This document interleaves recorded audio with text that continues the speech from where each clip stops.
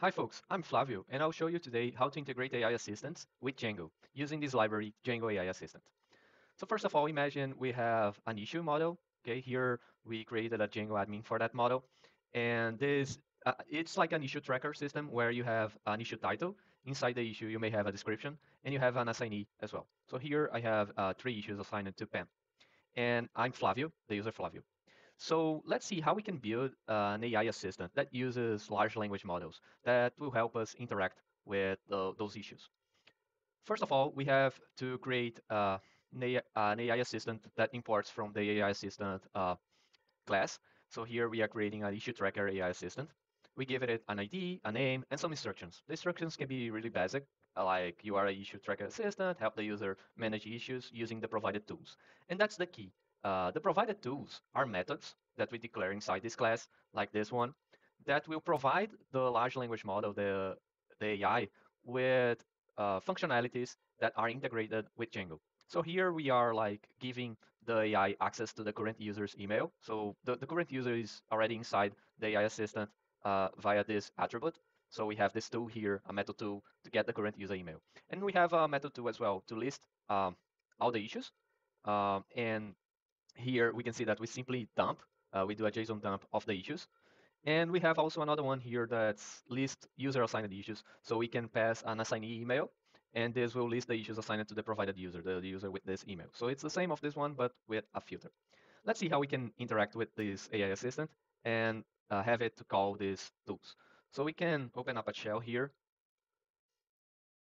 And first of all, we import the issue tracker AI assistant, and I'll get my user as well.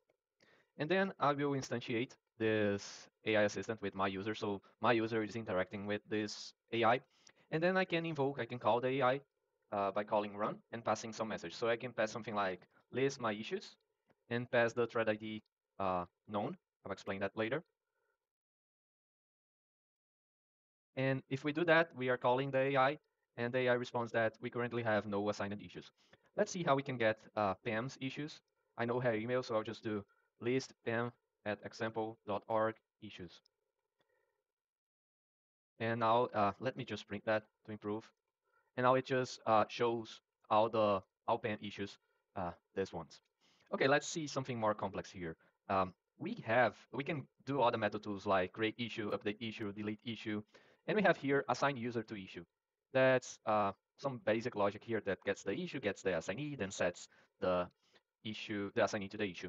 And the cool thing about AI assistants is that they are creative. So they can do something like assign all the issues from Pam to Flavio. So we can do something like assign Pam issues to Flavio at example.org.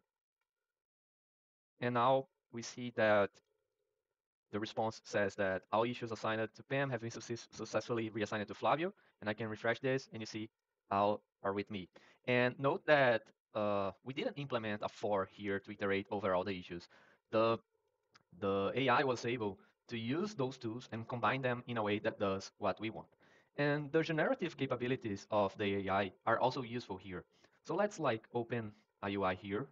This UI is an example UI, a React UI that we are using some built-in hooks that the Django AI assistant provides. And you can build something really easily in your own code base. But let's just create a thread here. And threads allow AI assistants to keep track of previous messages. So threads are conversations between a user and an AI assistant. So let's just say hi here.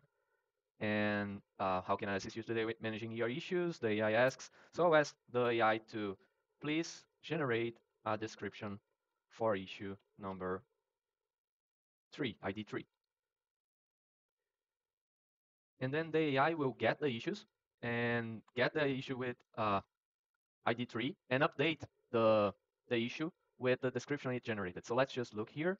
And now we see there is a description here that tells what someone has to do to change the email from SMTP to SendGrid. And it seems okay.